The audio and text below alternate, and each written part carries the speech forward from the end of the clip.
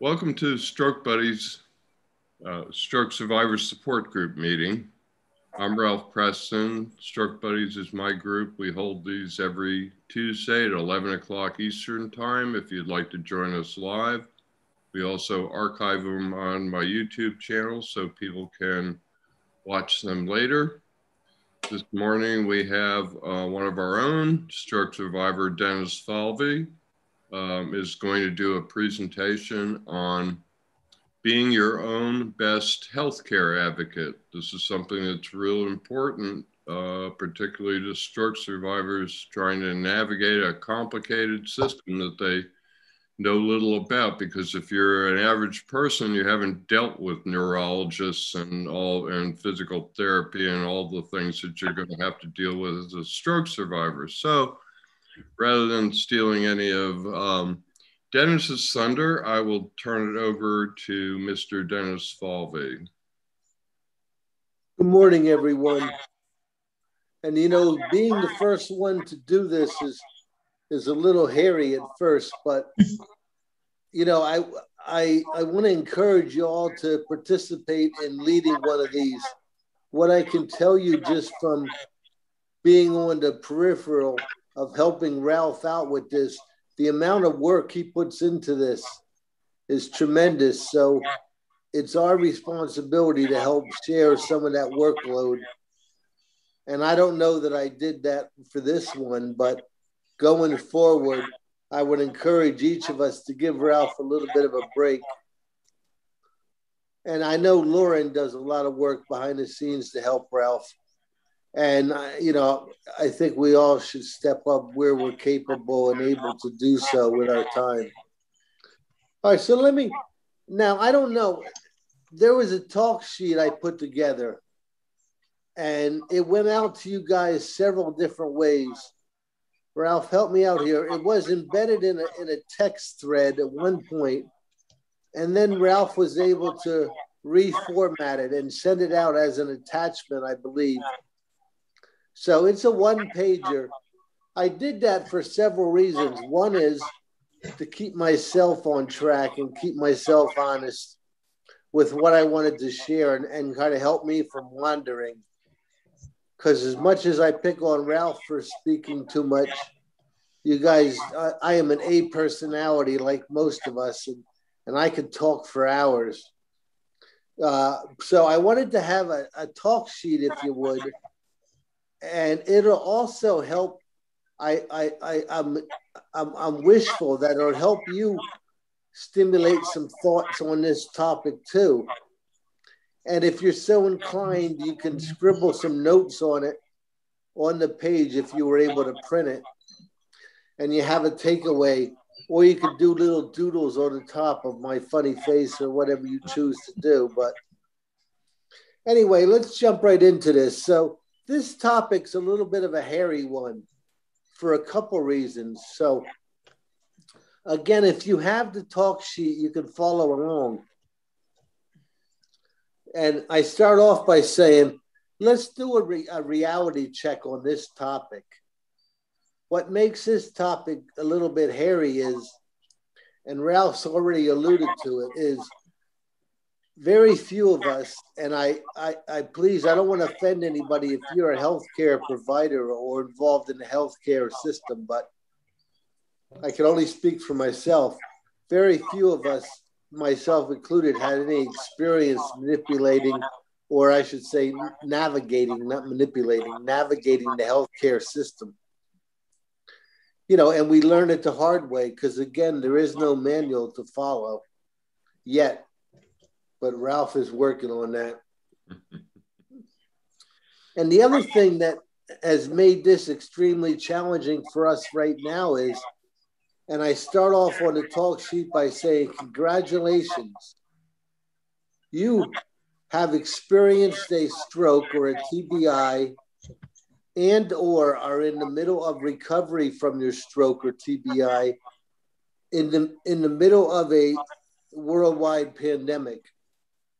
And the significance of that is, and I'm only speaking for the American healthcare system. I know, Ralph, as you broadcast this, there are many people from European countries and other countries that participate in stroke buddies, but I would tell you that our healthcare system is taxed right now. I mean, many offices shut down. Clinicians were working from home and trying to figure it out just like we all were. So simple little things like trying to get a hold of your doctor to make a doctor's appointment or follow up with an appointment has become extremely difficult.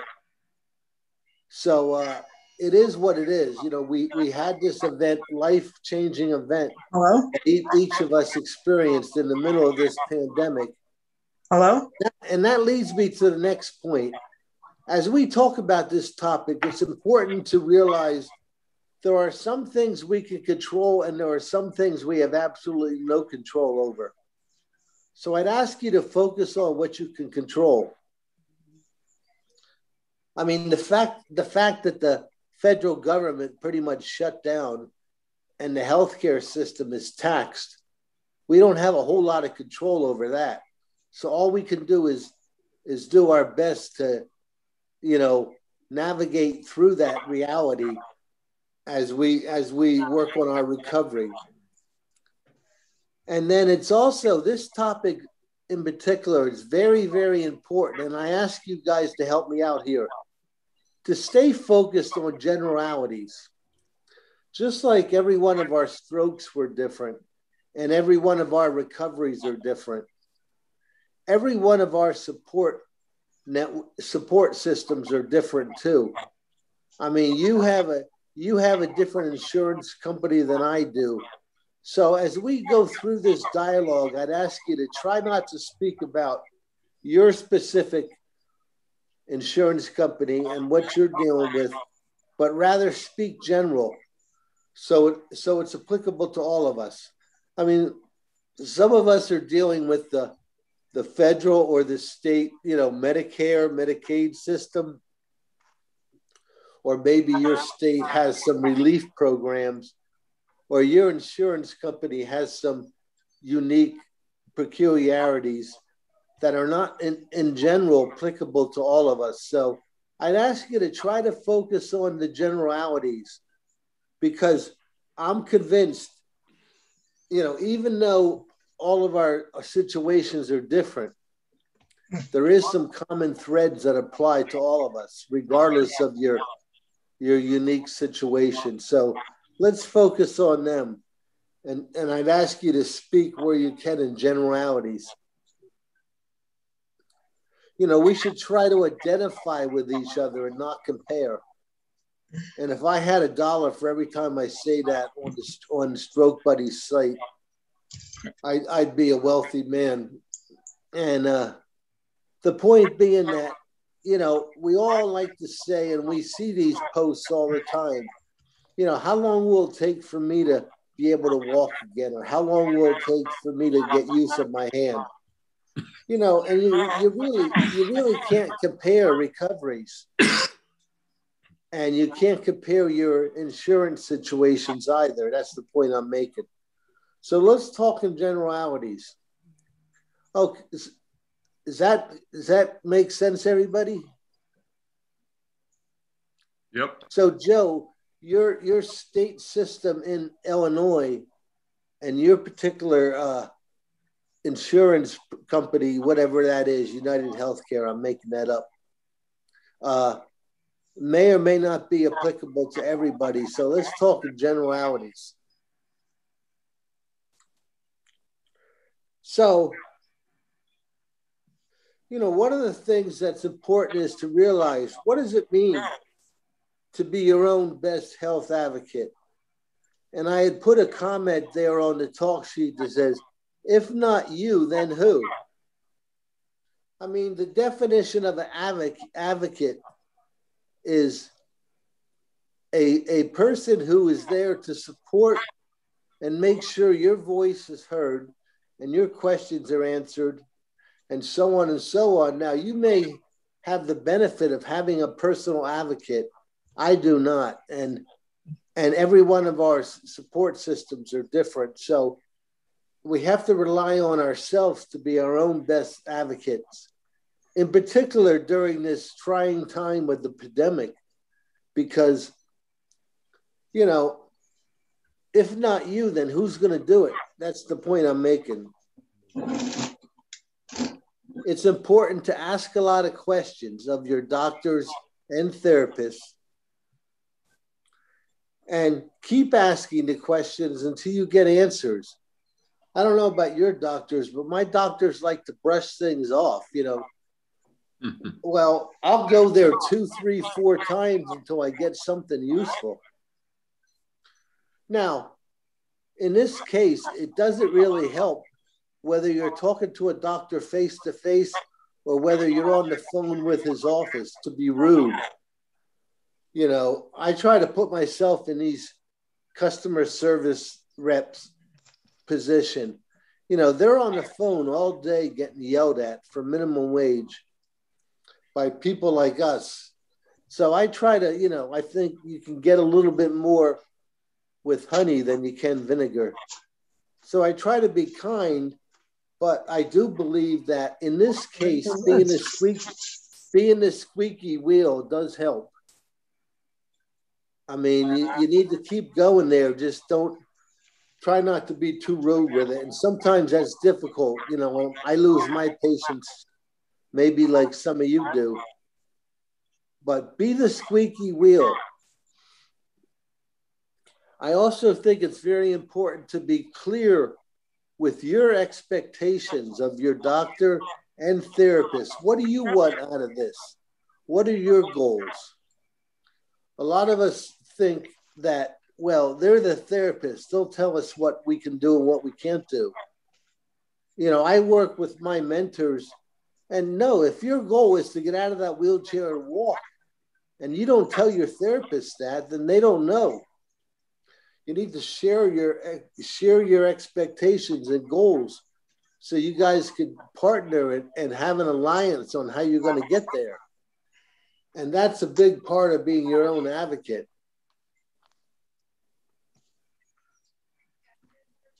Does all that make sense? You know what I'm going to ask you to do? Turn to the bottom of the page if you printed that. Or let's read these discussion questions up front. Because I want to do this, Ralph and I had printed like 4 questions that we're going to talk about at the end. But I think if we read them together now, that'll help you maybe provoke some questions in your mind as we go through this. So these are not all inclusive by any means. These are just some thoughts that we had. The first one says, what has been your biggest challenge in this area? And again, I'm not looking for an answer now, but I want to read these so you can think about this as we go through it. How have you overcome these obstacles or these challenges? And then, have you identified any other resources to assist with these challenges? So I plant those seeds now so you can think about that as we go through this. And I'm going to try to move a little quicker, so slow me down, because I am from New York and I can talk fast, walk fast, and, you know, we're fast people. So slow me down or slap me around or, you know, hit the chat and say, shut up, Dennis, enough already. I don't take any offense to any of that. Matter of fact, I tell my doctors and therapists that all the time. You have a right to say, Dennis, enough already. But that's part of being a squeaky wheel and demanding answers from your doctors and your therapists. Because they're not accustomed to being accountable to anyone. But the bottom line is it's your recovery. And that's the next point I want to make. And this is a very, very important point. And I highlighted it on the talk sheet. It says, it is your recovery, so you must accept ownership to your recovery. I see this a lot on the postings on the stroke site. You know, I'm relying on my doctor or my therapist to get me there. No, Your therapist and your doctor will help you meet your goals if you clearly articulate them to them, but you own it. This is not something that you can brush off. We own our own recovery and we have to work for it. And the point I want to make here, a very important one is, and I see this a lot on the stroke site, never should a doctor or a therapist tell you that you will never be able to use that arm, or you will never be able to walk, or you will never be able to dance. You know, you own it. It's your responsibility. You're done recovering when you say so, not when they say so. And I don't mean to be so direct about that, but that's very important. That's very personal to me too.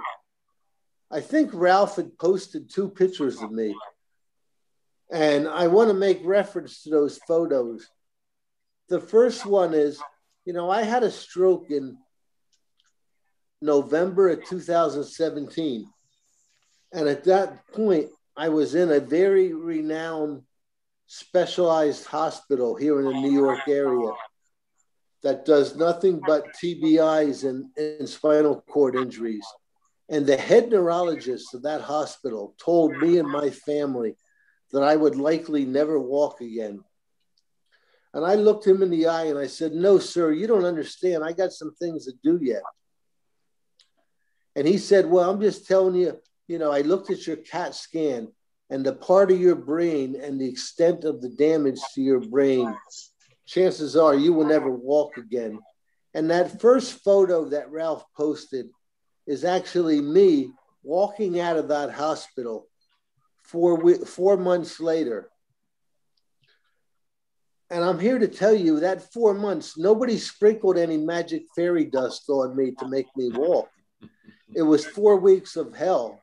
It was 4 weeks of hard work, 4 months of hard work, 5 hours a day, 5 days a week for 13 weeks. But as you can see in that photo, I walked out of that hospital in February of 2018. And the second photo is a recent photo. About a month ago, my daughter got married. And that's me walking her down the aisle. And it's not very pretty, and I don't look very good, but that's all right. I didn't want to take away any of the eyes off of my beautiful bride, my daughter. But again, that doctor told me I would never walk again. And I told him I got things to do. And that was probably one of the most important things I had to do. That was the most important 22 feet I ever walked in my life. And again, no doctor can tell you you won't walk or you will not ever use your hand again. It's up to you. You own it, and we can't brush it off. This is something that we cannot shed this accountability.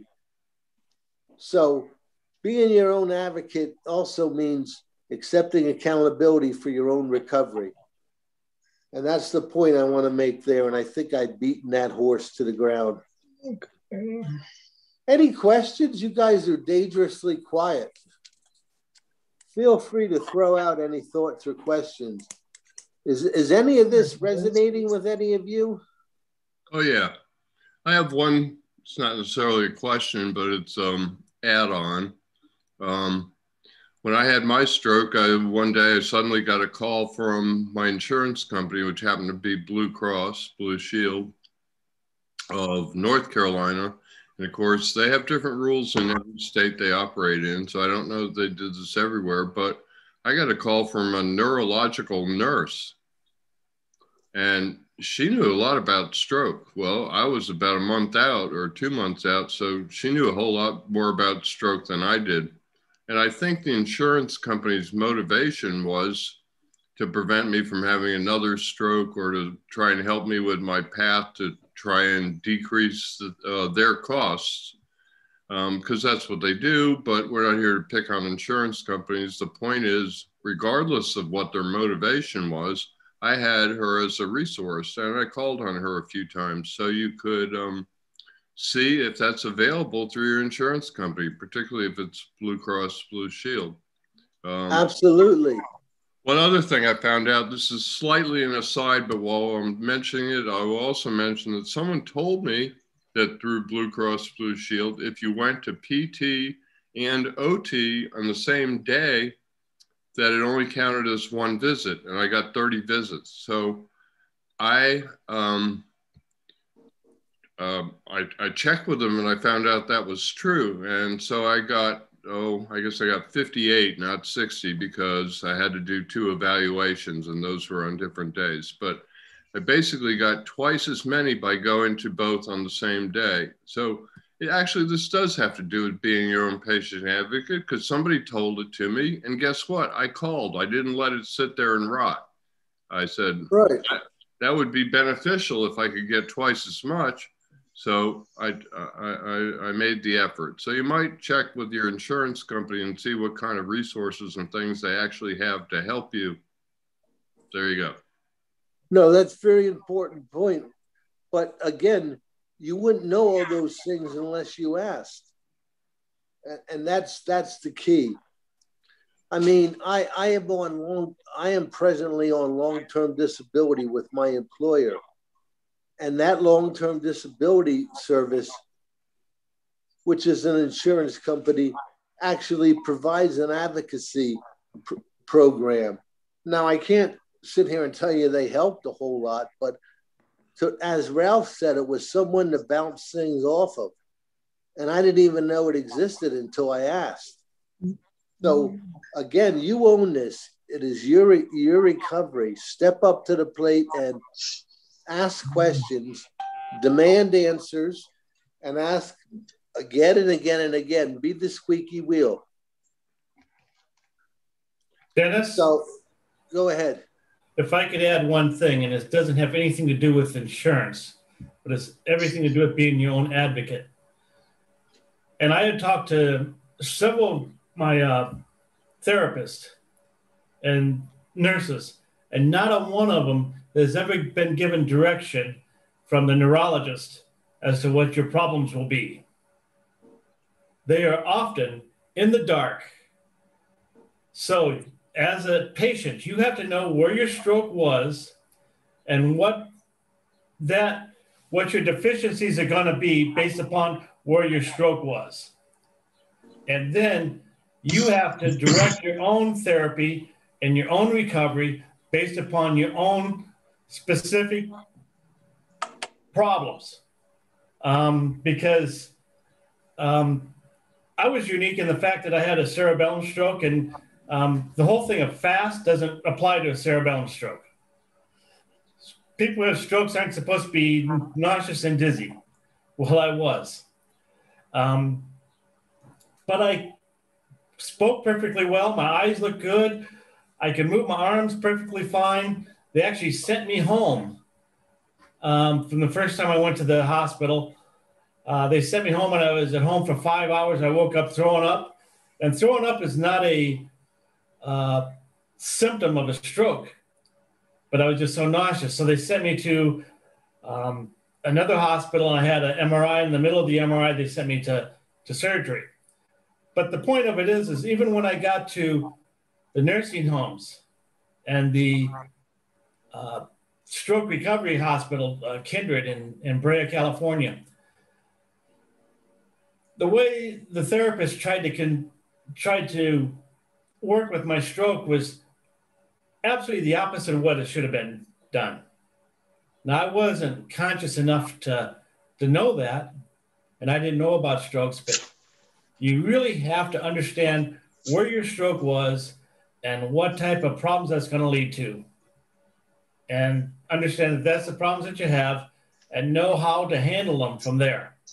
And your therapy has to be, everybody's therapy has to be designed for what they had. You know, trying to get me up and get me to walk, that didn't do me any good. That just made me sicker.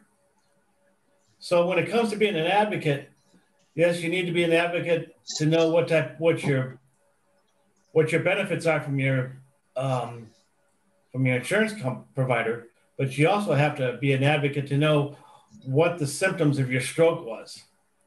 That's right. Just as important. Absolutely. And Joe, you only find that out by what? Asking questions. You know, Well, and if you knew what the question, I didn't know what questions to ask. right, exactly. But, you know, and your neurologists, I found, are not freely going to offer up that information.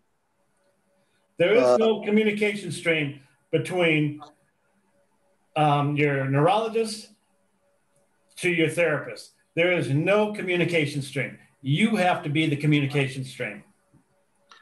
I preach this all the time that, you know, when the doctor walks out of the examining room, they're done with you. They don't think about you until they walk in again next time you're there. They're not connecting the dots. They're not talking to each other.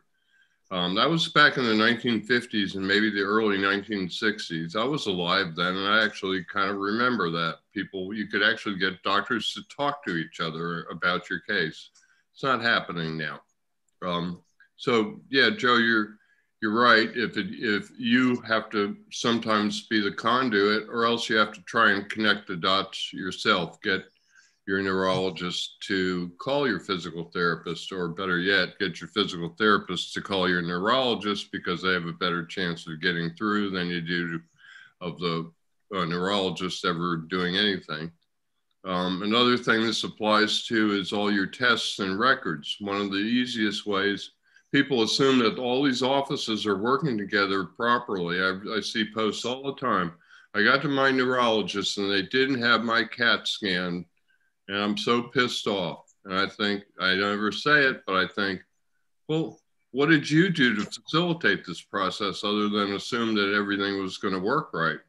If I have, one way you can do this is try and collect all the information yourself. Joe, that's back to like you being the conduit again. If you get, you know, your scans and your reports and everything, then you can take them. If you don't want to do that, and it's sometimes hard to get some of those things, high quality imaging usually has to be sent through computers to computer link. You can't carry around high quality imaging on a standard CD like they give you. That's low res. But you can also call the offices and check. You can also find out, like I did this once with someone I knew was pretty efficient, and she said to me, well, I've already taken care of that. So I've not bothered that office again. Dennis, you were talking about, you know, catching, I was surprised to know, catching more flies with honey than you do with vinegar. I'm from New York, and I never heard that till I moved down south. I thought it was a Southern thing. Anyway, there's a difference between being persistent and being annoying. I typically would write down, like when I called somebody, if they don't call me back, I don't call them back tomorrow or on day 2. You know, I'll wait a week, I'll wait a reasonable amount of time so that the person that I'm annoying again at least can say in their own head, okay, well, it's been a week. Yeah, we really should have an answer for this, rather than, oh God, this guy calls every day. So there's a couple more of my 2 cents. No, it's all good stuff. I had a doctor 2 years ago. I got a new general physician when I moved back to Indiana. And this doctor, he wanted to put me on an aspirin regimen. And I thought, wait a minute. Everybody has always told me that if you have a hemorrhagic stroke, you don't want to be on aspirin. So I called my neurological office back in California, and I told him what was going on. And the nurse said, well, I'll call you back in about an hour or so. The nurse called me back and she said, doctor doesn't want you on aspirin. I said, well, I think I need a new doctor. And she said, I can't say that, but I think that'd be a good idea.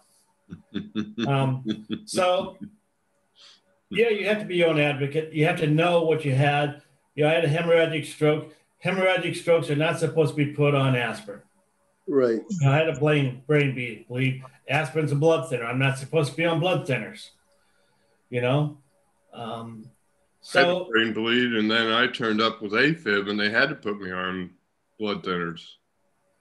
Yeah. Sure. My brain. Go ahead. I had a heart attack a few hours after my stroke. and the neurologist and the cardiologist had an argument between them, and so they didn't put me on blood thinners, but they did put me on aspirin. Yeah, so my big deal right now that I have is I have a heart doctor that wants me to stay on my labetalol. Well, labetalol lowers your heart rate, and yesterday my heart rate was at 41 beats per minute, and I had a hard time moving. So I said, okay, I'm not going to take any more labetalol for a few days, or I'll just take one instead of three. So you have to know what your medications are. You have to look it up. You have to understand. You have to learn what the side effects of your medications are and what they do. Yeah, And there you go. That's put me just on, where I said, if not you, then who? It's got to be you. And Joe, your examples emphasize that. Chris? They put me up about 7 years ago after this stroke. They put me on beta blockers, and I couldn't move at all after that. And I said, hang on a sec, my natural pulse is 60, and you're trying to lower my pulse even more. So they said, oh, we didn't realize. Okay, so they took me off beta blockers.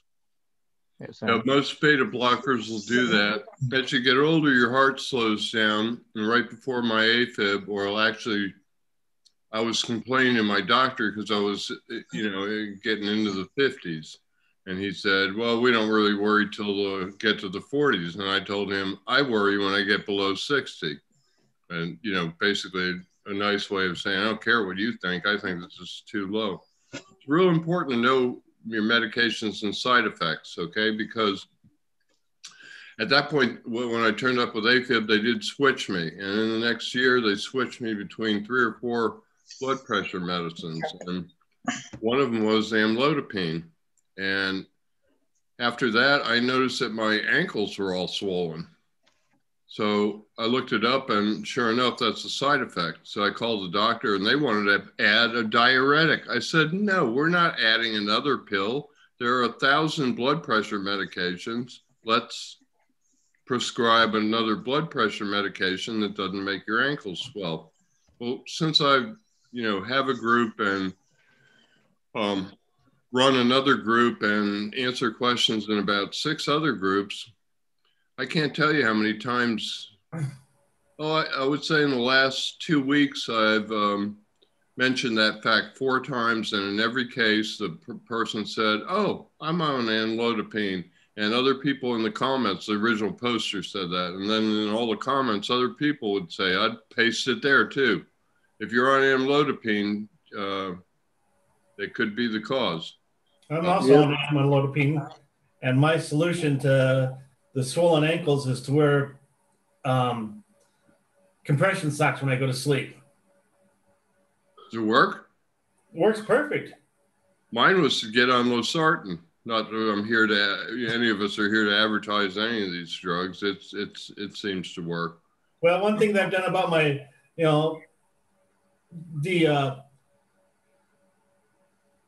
my blood pressure is perfect, and that's important. So I try to take my blood pressure a couple times a day, and when my heart rate gets down, or if I just get real drowsy like that, I check my heart rate. I get on the exercise bike, and I spin for a couple minutes. That raises your heart rate. Yep. I do it mechanically, not chemically. Good idea. Well, tell them about yours, Dennis. Hey, let me mention, only because this has come up on the Stroke Buddies site like 3 times in the last week. You guys mentioned swollen ankles. My affected leg was swollen really bad. And I went to a foot specialist doctor, and I went to my GP, and they both said it's from lack of activity. Just wear compression socks and elevate your feet. Finally, my cardiologist did a sonogram on my leg, and they found a DVT. And then he said, let me do a chest CAT scan just to make sure it hasn't gone to your lungs. And sure enough, they found a very small PE. in my lungs. And that doctor said, take those compression socks off. That's the worst thing you can do with a DVT, because it's going to break it loose. That's not what you want. So the point is, you know, I had to go to 3 doctors to get an answer, and thank God they found the DVT. It could have killed me. Trish, are you leaving? I think we lost. She pushed her screen down. Yeah, I was just going to say you're lucky in this case. Being your own patient advocate may have saved you from having another stroke, because either with a DVT or a lung clot, I mean, that's where clots come from. Absolutely. Holes in your heart, lungs, legs, or clotting disorders. So, you know, you got like 2 out of the big 4 right there in terms of causing another stroke. Right. And it was only when my cardiologist, of all people, did the sonogram on my leg. So, you know, my response to the people on the stroke site was, talk to your doctors and explain what's going on. And, you know, don't just, you know, take it for granted. You know, the old answer, put compression socks on and elevate your feet, may or may not be the right answer. But, you know, it's okay to question and seek another opinion if you're not quite there. That's part of being your own advocate. Do we know what causes DVT?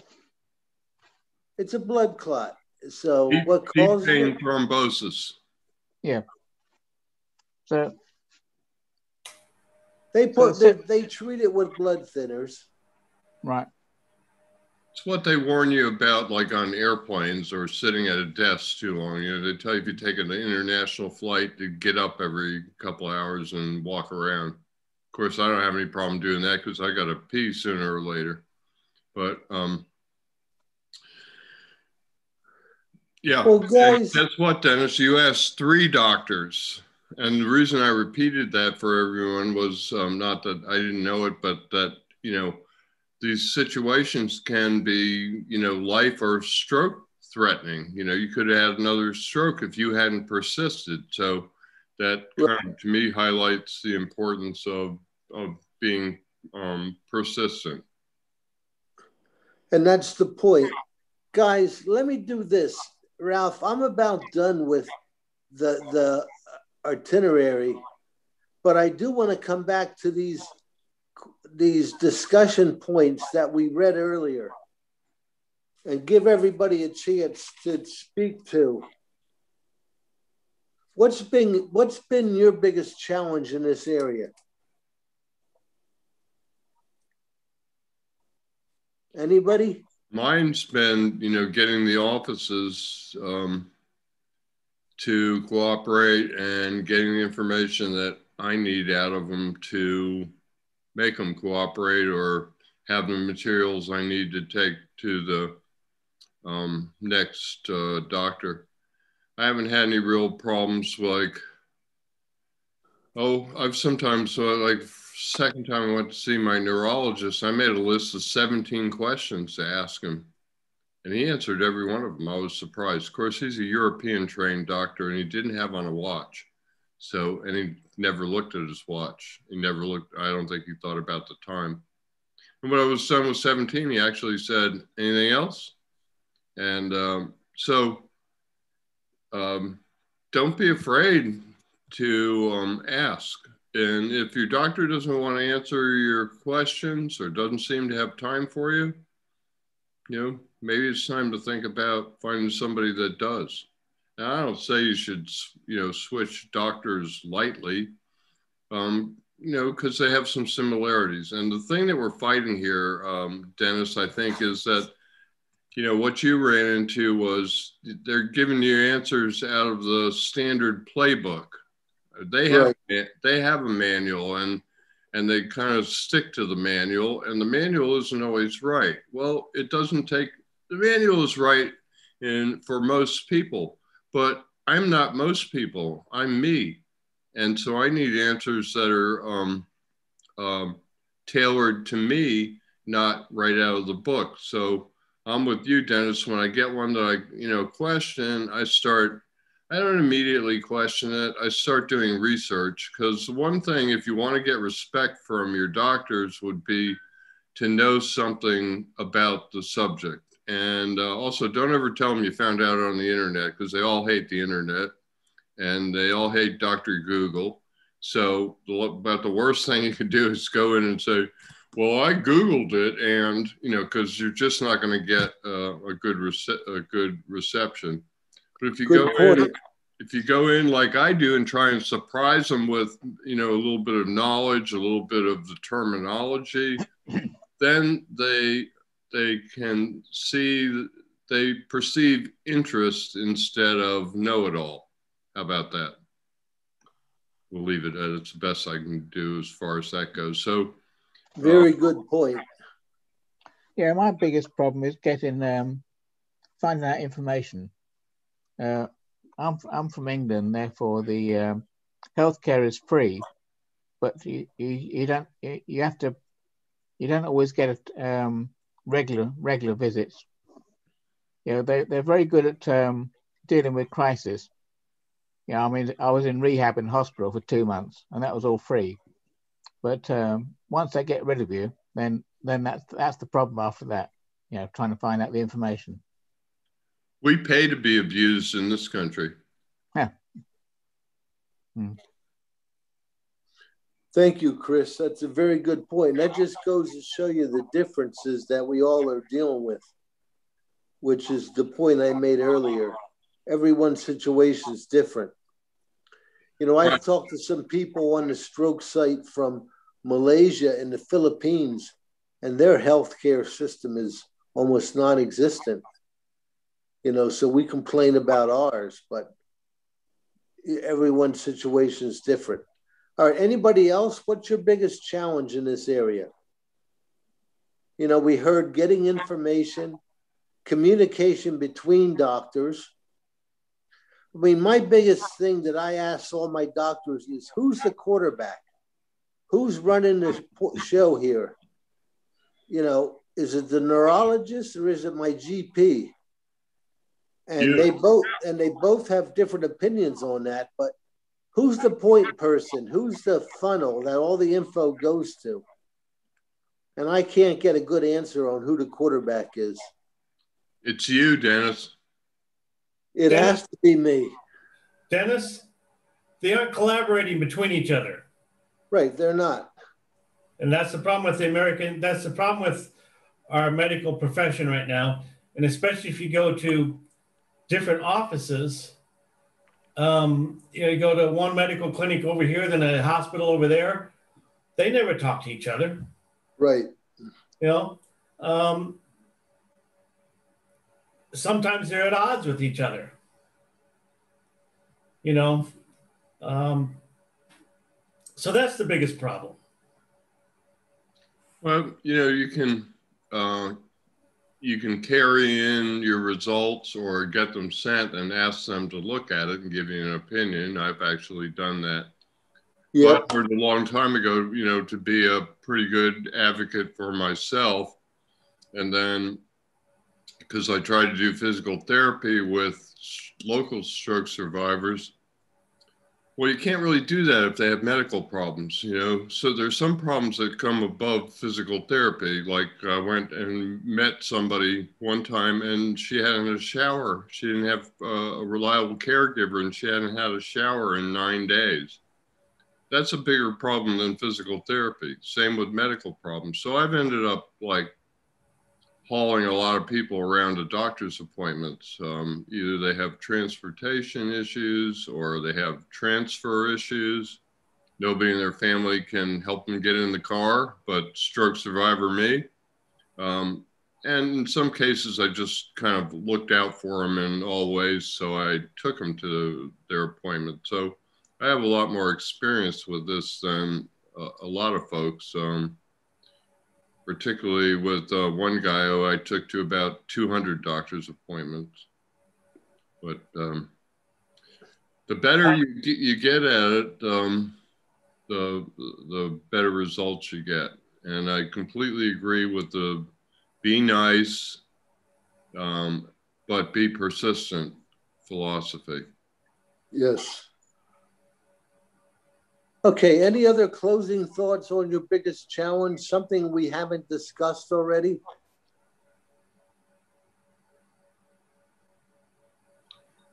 Well, finding out information is the biggest challenge for me. Info, got it. What problems have you had, Scott, or should I not put you on the spot? Just like you guys are saying, like the communication between the therapists and the doctors. I purposely I'm in Columbus, Ohio, and I purposely had all my doctors and all my therapists go through OSU, University of Ohio State. And I thought that would help the communication. It has in some areas, and in some areas it hasn't. One issue that I recently encountered is on our last call, I talked that I recently got Botox. And when I went to my physical medicine doctor to get the Botox injections, he's like, "Oh, you should have been in here 6 months ago." And that just really kind of did something to me. I was thinking, like, who dropped the ball? Who should have set this up 6 months ago? Like he said, should have been his office, or should have been my occupational therapist, or should have been my social worker that I only met once when I first checked in after my stroke.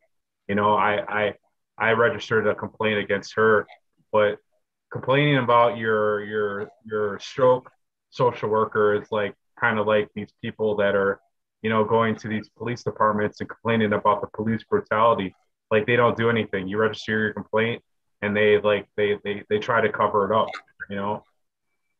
like nothing ever happened to that social worker. The social worker constantly promised to do things for me and she never did, and I complained about her like I should have, and nothing happened to her. Like I people are brushing me off, and I went to her manager, and her managers were like, "Well, she said that." So I'm like, "Well, she's a liar," like, and I constantly felt like I was being taken advantage of at the beginning, because like I barely knew what planet I was on after my stroke.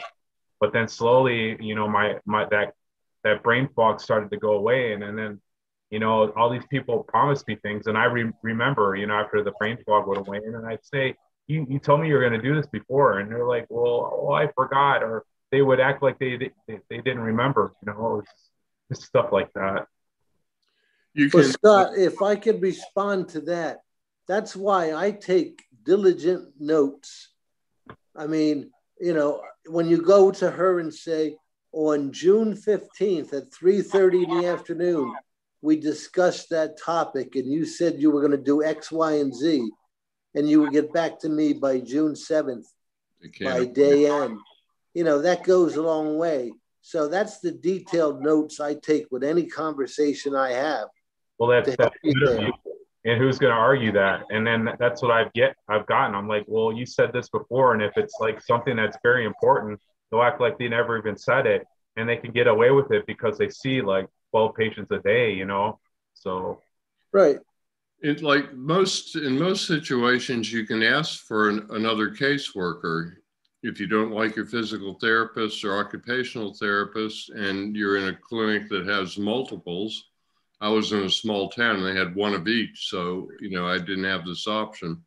You can, if you don't like your physical therapist, don't think they're listening to you, look around, find somebody you think is interacting with other patients in a way that you like, or somebody who seems to know something about stroke, and ask for them. But go to the supervisor in the case of your caseworker and get somebody else. I had to do that one time. I've never had a caseworker, but I've had 3 stroke survivors who did, and just trying to figure out, that's a whole nother system.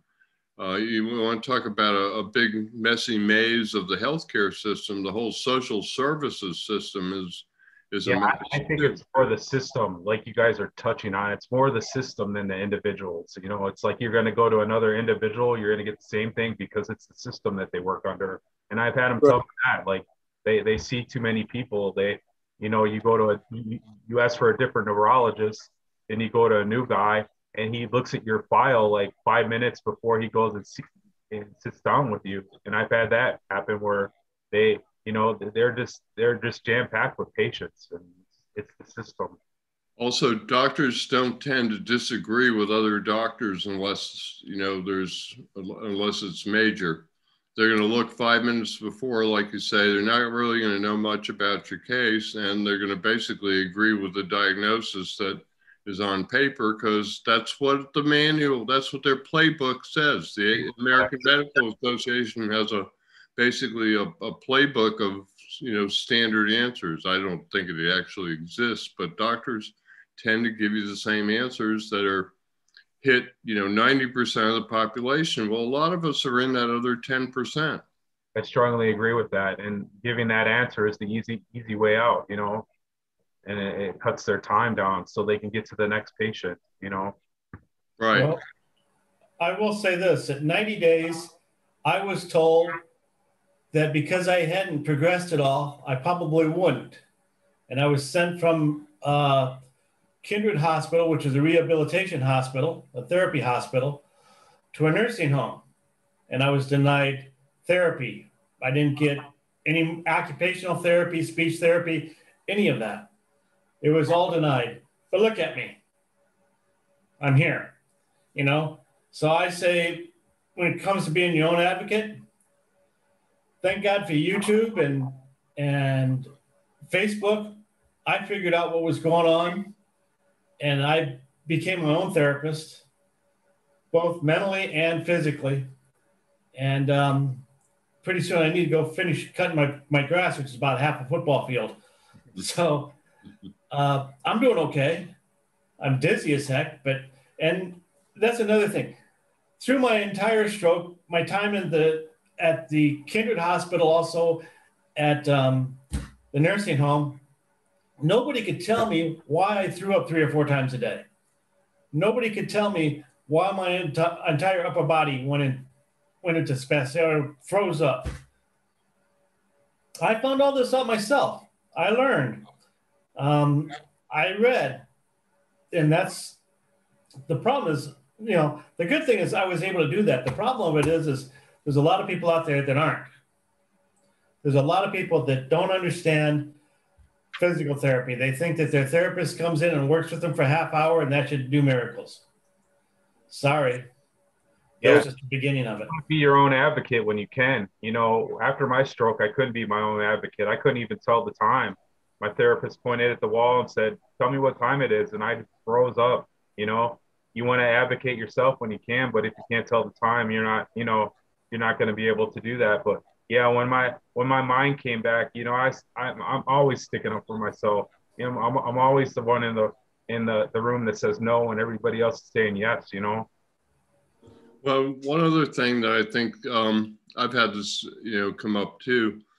And one of the things that I do is I go back and inform the person that couldn't tell me. I give them the answer. I don't know if it does any good, but I figure if they don't know and then you tell them, and I try and tell them in a fairly scientific way that indicates that, you know, I actually researched it and what I'm telling you is right. I'm hoping that the next time somebody asks, you know, they'll go, "Oh, you know, I heard about that," and repeat it.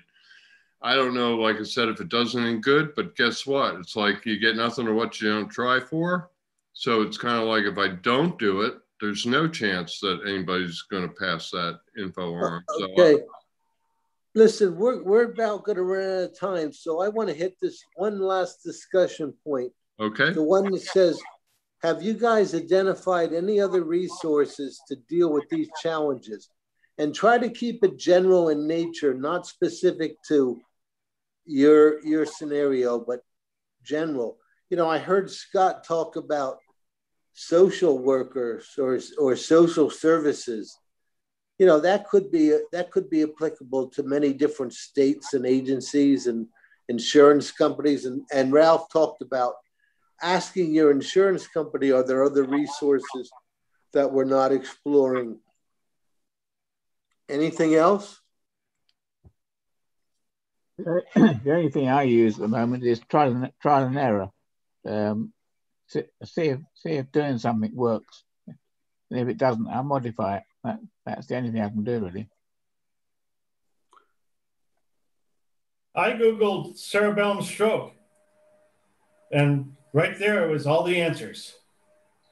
All the questions I had were answered in that one single article. You know, why I was misdiagnosed, why I threw up every day, why I was having problems with my balance. It all came, you know, it all came in. Okay, so that's been talked about. That's good. That's do your own research, you know, do your homework. One other one is some of the device supplier service companies have websites. I think that what they really like, okay, two I could name are Sabo and Flint Rehab. I know there are other ones out there. And I'm not talking about all of, you know, the YouTubers, Dr. Tobias and Orlando Neuro and that kind of thing, but these are people who make a product and they supply information on their websites. Flint Rehab, for example, has got a bunch, I don't know, 50 or 100 good articles on different aspects. Yep, I use them. Yeah. And why do they do that? They do that because, you know, if you go there all the time and look to them for their answers, then pretty soon you're going to say, what's this deal with this music glove they make, you know? So they do it to pass the information and to, you know, get you familiar with their product or service. So that's something that you could look for. I generally have found those and gotten onto those by doing what Joe was talking about, basic Google search. And Joe, if you bookmark that article, I'd love it if you could send it to me. I'm always looking for ones like that that answer like, you know, the 8 of the 10 most important questions, because then you can send somebody to one place and they can get a whole bunch of answers rather than, you know, having 10 bookmarks to get 10 answers. So if you have that, I'd love to have that article just for my resources and the manual that Dennis seems to think I'm working on. Well, it will be a manual. It's just going to be a website or a platform. And this is the start of it. What we're doing here is the start of it. And I think it's good. Okay, now, Ralph, I'm going to let you handle this last question dealing with future topics or future calls. Okay. Yeah, what this one's about is, you know, we started this, Lauren and I, to find out more about what people want. And well, we found out a few things. We found out that people prefer to watch them on YouTube than to show up live, and a few other things, but we're still looking for, you know, subjects and topics of concern or problems that people are having so that we can address them. It, you know, if you listen to this last hour, all of us actually know probably a little bit more about stroke than the average stroke survivor. So we're not doing this for ourselves. It's interesting, no doubt about that, but we're doing this to try and spread information, to try and spread some of the things that each of us have learned to the poor newbies out there that are, you know, just have been forced into a system that they've not dealt with before. I never talked to a neurologist before my stroke. I never went to physical therapy before my stroke. I mean, I knew what all of them were, but so if anybody has anything that there is a concern, there's a number of ways you can do it. You could message it to me. You could write a comment on any one of these meetings videos when we post them on YouTube. You could make a post in Stroke Buddies or one of the other groups. There's a lot of ways. So if people will tell us what they need, we'll try to address that. When it gets outside of our knowledge of this basic group, we can look to experts. Lauren has identified someone from Med Rhythms to give us a little presentation on how music therapy works, and I read profiles when people come into the groups and to try and keep out the spammers.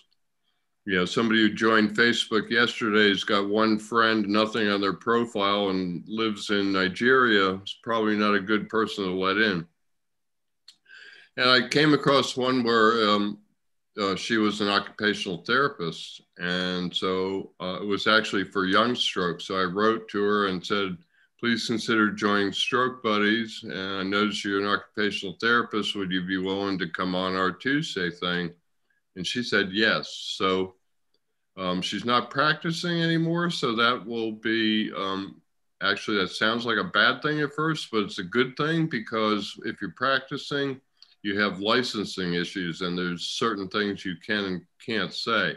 So she could be a little bit more open, and she can also share her experience as an occupational therapist who went through the same thing that all of us are going on. I'm looking forward to that for a couple reasons. Her story's probably interesting, but also, if we could get neurologists, physical therapists, occupational therapists, music therapists, various types of experts, then we can bring in those expert outside opinions. But we don't know what to do unless you tell us what to do. I mean, we all have things that we're interested in, and we can proceed with those. But the more feedback we get from you through any number of channels, the more focused we can make these meetings, and the more benefit they will be to everyone. And, we need a lot of chapters in that manual. It's got 100 chapters, and we don't necessarily know what all of them are. We each had a stroke, and our stroke was unique, and our recovery is unique, and we learned some common things. But there are people out there that go through things that, I see stuff every day and went, wow, I never thought about that. So if you're one of those, wow, I never thought about that, folks, let us know. Does that cover it, Dennis? Absolutely. And just to emphasize, I think Joe's committed to next week. Yes.